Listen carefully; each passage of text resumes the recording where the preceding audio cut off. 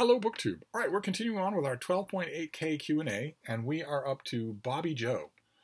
Congratulations on 12.8K followers. I am an avid cookbook collector and wonder if you have any faves. You don't have to cook to enjoy cookbooks. I agree with that completely. I largely can't cook anything that's adventurous, that requires a lot of concentration, because all of my concentration in the kitchen is given over to not hurting myself. I have very little in the way of sense of touch. So hot things, sharp things, the bad idea to do. So, and I don't have the patience for it anyway, or the imagination, the creativity that it takes. But for instance, I've jotted it down here. Russell Norman wrote a book called Polpo years ago. I don't recommend using most of the recipes. A lot of the recipes in Polpo involve killing and eating beings who are as intelligent as you are. So I don't advocate doing it. But I thought the book was lovely. It actually made one of my year-end best lists. And also The Way to Cook by Julia Child.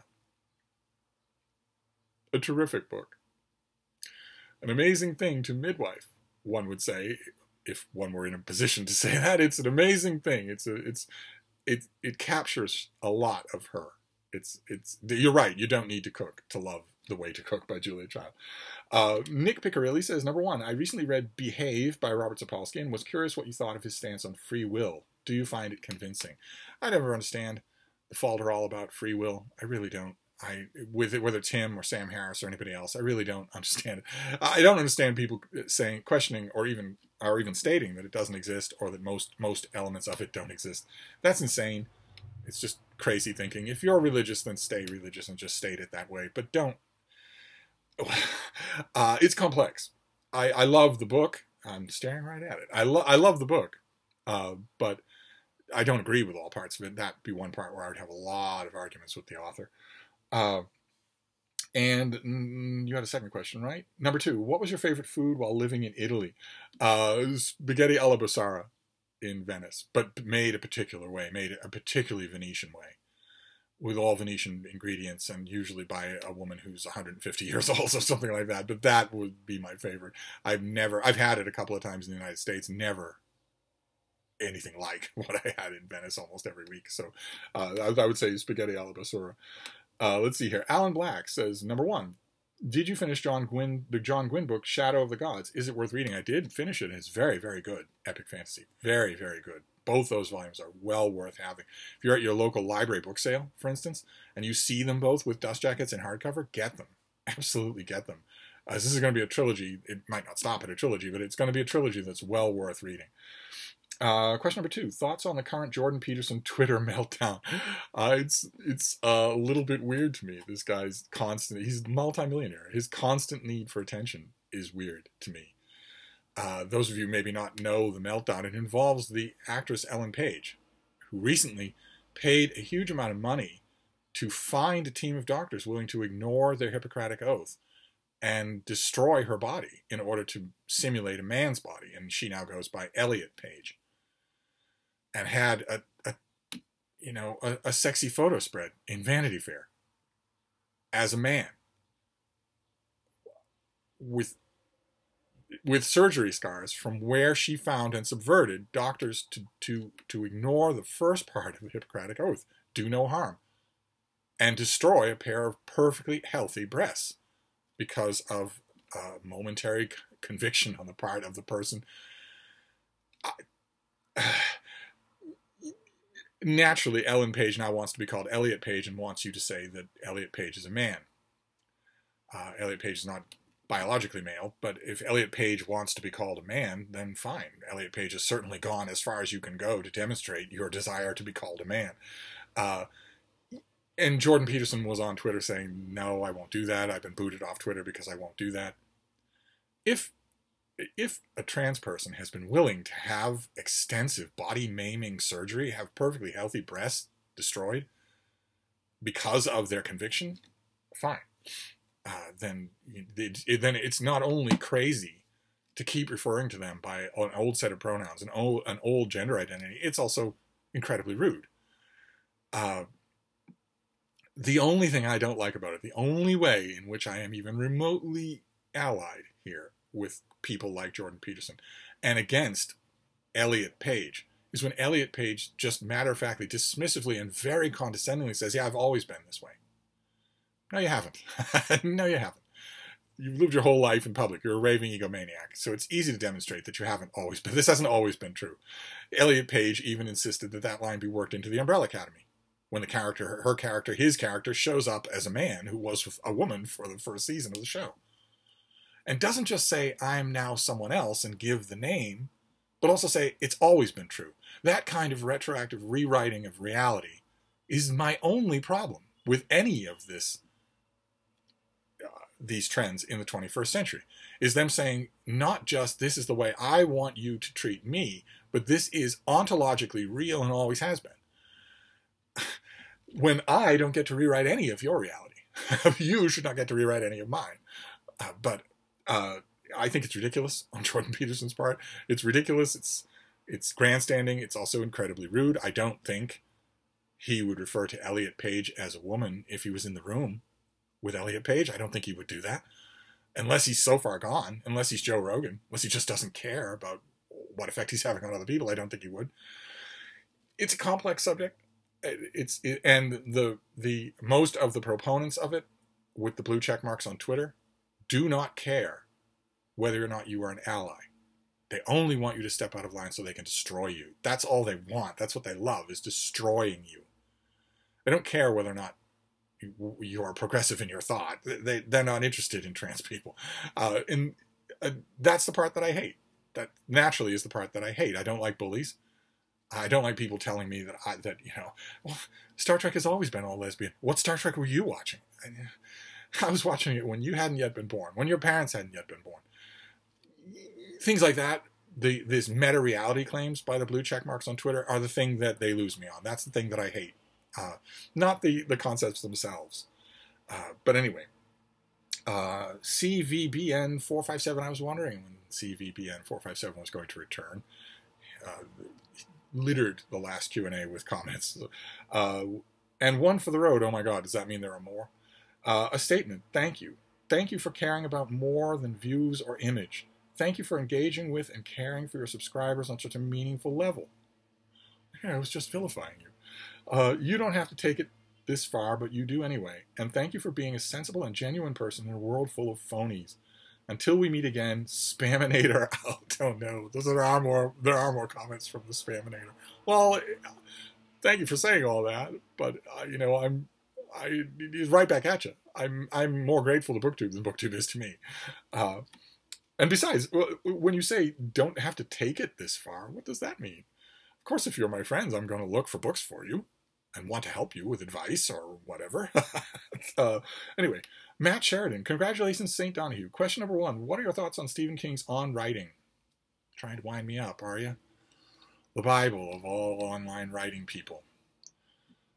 Every bit as bad as everything else this author wrote. Number 2, when are you and Frida going to meet Mark Richardson's new dog? No idea. Certainly not during epic home construction. Ferdy says, hi Steve, you've mentioned before you're not a fan of Raymond Carver's work. Put it mildly. What do you dislike most about his writing? It's not his. He's a fraud. That's what I most dislike about it. It's all posturing. It's all posing. None of it's real. The parts of it that are in any way genuine were created by other people. It's all fake. It's all designed for dude bro consumption. It's not actual writing at all. Why do you think he was being hailed as a short story phenomenon? Because he's easy. Same as the rest of Dude Bro. He's an adrenaline trip. They don't read Raymond Carver. They take him. Yeah, man. Oh, that's good stuff. Yeah, have you read Raymond Carver's Juvenilia? That's written in crayon, and no one's ever published, and no one's ever seen?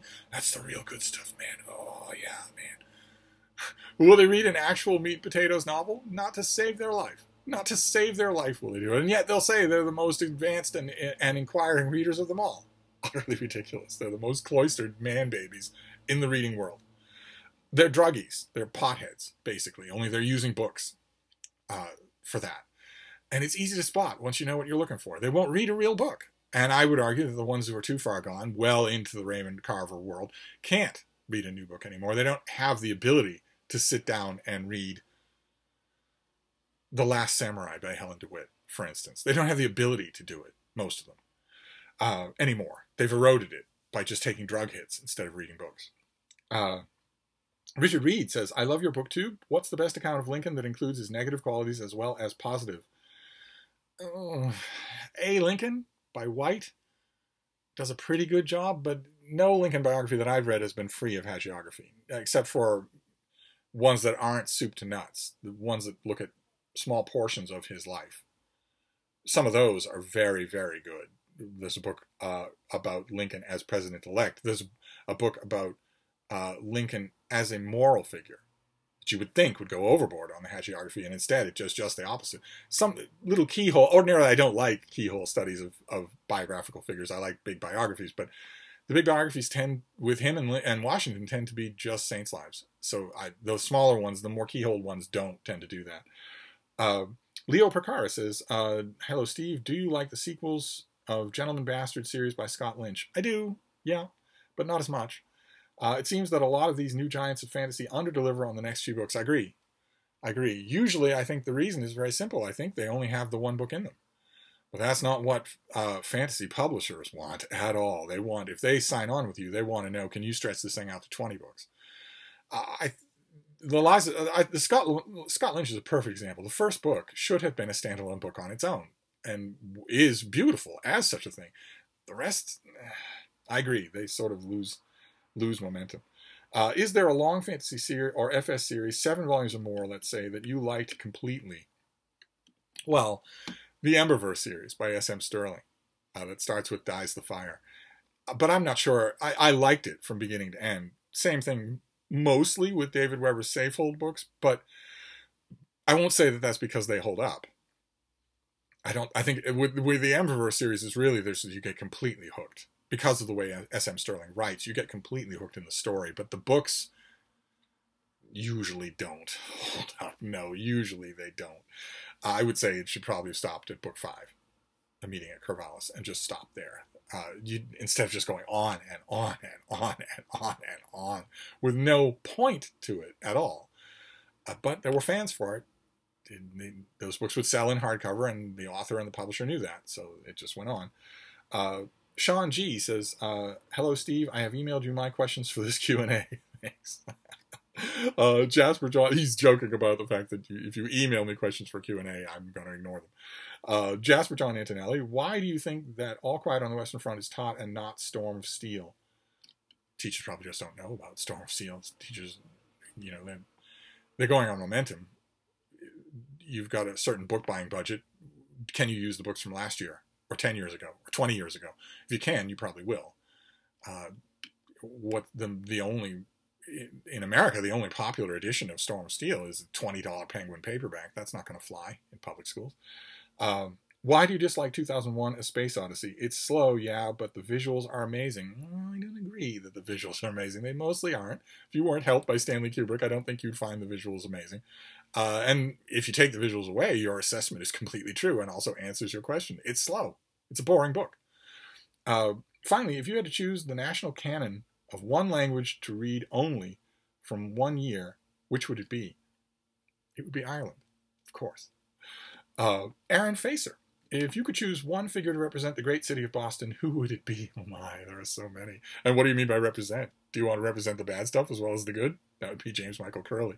But I would probably say Samuel Eliot Morison, the great historian Samuel Eliot Morison. I was born and died in Boston, lived in a house that I know well. I know its history as well as he did. I learned its history from him. And had physical courage when needed, had patriotism when needed, was a gentleman scholar, was a lifetime entirely bounded up with the sea and with books. I think that's pretty good for Boston. He never smuggled anything, as far as I know, but other than that. Joel Swagman says, you mentioned a few times you're a big Livy fan. Is it true Livy's style declined in quality as his history went on? No, it is not. And anyone who tells you that doesn't know what they're talking about. And if so, is this noticeable in English translations? It's not noticeable because it didn't happen. Anthony Ruggiero says, number 1, is Frank McLean's biography of Fitzroy McLean worth getting? It is, very much so, but definitely don't miss McLean's own book, Eastern Approaches. There are many editions that are used. I'm sure you can find one for $2 or $3 online. Don't miss Eastern Approaches. It is a fantastic, fantastic book. Far more important that you read that and reread it, know it, than that you read any biography of the author. Number 2, where would one start with James Elroy Flecker, the plays, the poem? I would say don't. I'm sure that you don't know Shakespeare well enough to be reading Flecker. But if you're going to start anyway, if you're going to pull a dude, bro, then read the poems. Definitely start with the poems. But I guarantee you, you don't know Shakespeare well enough to be asking that question. And number 3, are MMK's memoirs any good? Yes, they are. I think she wrote 3 volumes. They're all, I've read one of them a couple of times. I've read all of them at least once. They're very good. Number 4, did you review that new book about the source of the Nile by Candice Millard? I did not. I have not reviewed it. I don't think that I will. I think that it will just pass me by. But I did read it, and it's very good. Bryce Fuqua says, I did not realize that Winston Groom was also a military historian. Yes, primarily a military historian. What did you think of his nonfiction books? They're very good. They're very good. Better than his fiction. William Fett says, hi, Steve. What author and book did you enjoy the most for June on the Range? Elmer Kelton. The author Elmer Kelton is the author that I like the most for June on the Range. Did you find a new author you will be reading more of because of that event? Elmer Kelton, I will definitely. He's written a ton of things. I only read a handful of them. I think I read 4 by the time June was over. Next June on the Range, I will read a lot more. What are your opinions of John Dixon Carr and Walter Lord? Very different writers, and my opinions would take a lot longer than a Q&A can afford. I like them both in what they do. Certainly everybody should read The Night Lives On, or Night to Remember by Walter Lord, his Titanic book. Everyone should read that. Let's see here. EV says, hi, Steve. What do you think of the rationalist community and the kind of books they seem to write? The Scout Mindset, The Precipice, for example. Are they worth checking? No, they're not. You know already I'm going to say that. No, they're not. The rationalist movement is not worth checking out. It's just a bunch of bunk. Just a bunch of guys who like listening to themselves talk. That's all. It's all talk about nothing. It goes nowhere. It's tail chasing. It means nothing. It connects with the real world in not one way at all. And at no point, it's just a complete waste of time. Let's see here. Anastasia B says, dear Steve, congratulations. Frida deserves 12.9 subscribers. Poor little bean, sound asleep. I know. Eyes on the prize. My question is, do you think E.H. Carr's multiple volumes on Soviet history and economy are worth reading? I haven't read them. I think I've read one. I don't know the author well enough to know whether or not the whole of the body of work is worth reading at all. Ranch Elder says, do you spend any time listening to music? If so, which genres? Any favorite musical artists? All John Philip Sousa. All the time. Jem says, a rather contentious question, but do you think there's any truth to the rumor that the 17th Earl of Oxford was Shakespeare? Well, Shakespeare was Shakespeare, right? There's ample documentary evidence for a person named Shakespeare, who was from Stratford-on-Avon and who worked in the London Theatre before retiring and being a businessman. So the Earl of Oxford was not Shakespeare. We know there's separate documentary evidence that both of them existed. If you mean, did the Earl of Oxford write the plays of Shakespeare? I doubt it. I doubt it very much. I doubt the Earl of Oxford had any hand in even collaborations, even unsigned collaborations. The timeline just doesn't line up. He's mainly attractive, I think, to proponents because he's a nobleman. Other than that, I don't see much in the way to recommend him. Nefrial says, how well are you aware of the censorship alterations put into audiobooks and reprints as opposed to original text? I don't know about reprints of books. I know that I've heard tales about how this is very, very prominent in audiobooks, that they're changed quite a bit. I don't know anything about it, though, because I don't listen to audiobooks. Jenny Parks says, hi, Steve. Number 1, would you ever do an indie or self-published video? I don't know what that means. Aren't all of my videos indie? They are all self-published. I know that. Sorry if you can hear Gaspard leaf blower in the background. It's been going on for some time now. I imagine that neighbors have called the police already, so you'll be hearing first sirens and then gunshots as the person who's using the leaf-powered glass blower has to be shot dead and then pried off the device. So just ignore background noise. It's a slow morning and it's kind of warm, so maybe the neighbors haven't. If it's still happening when I'm finished with these Q&As, I'll call the police, they'll send a squad and kill the person. But anyway, number 2, are you worried about the Rings of Power show? I am. Worried? Worried in what way? Worried that it's not going to be good? It's not going to be good. Worried that it's going to be more woke BS crammed down your throat, more your grandparents are bad people BS crammed down your throat, you know already it's going to be that. You know it's going to be that. So there's no use in hoping that it's not. It is certainly going to be that. So, so now I'm not worried, because in order to be worried, I'd have to have my hopes up, and they're not. I'm not from the very beginning. No way. No way at all. And I'm not worried about what follows. I am the mind frame in Hollywood and in the circles of Hollywood occupied by Amazon and gigantic money brokers like them is, if the audience hates what we're doing, let's do more of it. That it's totally inverted. It's totally Alice through the looking glass in a way that I never thought would happen. We're willing to take billions of dollars in loss because we're going to do what our audience doesn't like. Once we figure out what they don't want us to do, we're going to do it. The only example in recent times that hasn't done that is Star Trek Strange New Worlds. Other than that, everything has. And by now, it's intentional. By now, the people at the creative meetings, the pitch meetings, know what they're pitching. And after The Rings of Power fails catastrophically and is savaged by the critics, that savaging is going to be viewed by Amazon as praise. That is how things have inverted. They're going to say the more people are howling that they hate this, the more we will commit to it. And they're committed to Lord of the Rings. And it has already been all but decided at these creative meetings on a black Gandalf. So I wouldn't be worried if I were you. I would just leave it be. Just let it go. You have the Peter Jackson trilogy. If I were you, I would carefully hold on to your DVDs of the Peter Jackson trilogy, because the people who own the rights to those trilogies can go back and change them. I would hold on to them if I were you. And you also have the book, of course, so I wouldn't worry about the show. Chris T says, "Hi Steve, what are your thoughts on dogs that are bred for appearance but have caused the dog to have various breathing problems?" Yeah, I meet some of those dogs on our walks. Do you think there should be a ban on this type of selective breeding? Common morality should be the ban. No one should have the power to ban it. No, or anything else. More controversially, what about dogs who were bred for fighting and still have instinctual aggression? I have never seen instinctual aggression. I think it's all breeding. Torturing is what you mean. Torturing in order to get a dog to fight on sight, to fight silently, to fight on instinct, to fight anything it sees. No dog is born that way. So I don't believe really in instinctual aggression. Maybe that's just me. It certainly would never be shown to me, so maybe I would need it to be in order to believe it. A late June on the Range question. Why do you think Karl May was so insanely popular in Germany and other European countries? Well, his books are fairly good pot boilers, but he also had a fairly high-profile recommender for a while there. That might have had something to do with it. Have you watched any videos from the channel Cartoonist Kayfabe? I have, yes. Chris T, you've talked about your enjoyment of superhero comics. Do you also enjoy funny comics? What are some of your favorites? Of course I do. Yes, Pogo, I've mentioned many times before, is a favorite of mine. Lil Abner is genius. Absolute genius. But also in more recent times, Calvin and Hobbes, the great Calvin and Hobbes. So yeah, what are your thoughts on the alternative comics to those that have come in their wake, like Robert Crumb, Dan Clowes, Art Spiegelman, the Hernandez brothers, Chris Ware? I don't like them. No one in them is from Krypton. No one in them is wearing spandex. No one in them is wearing underpants on the outside. They're not for me. They're meant for a different audience, not me.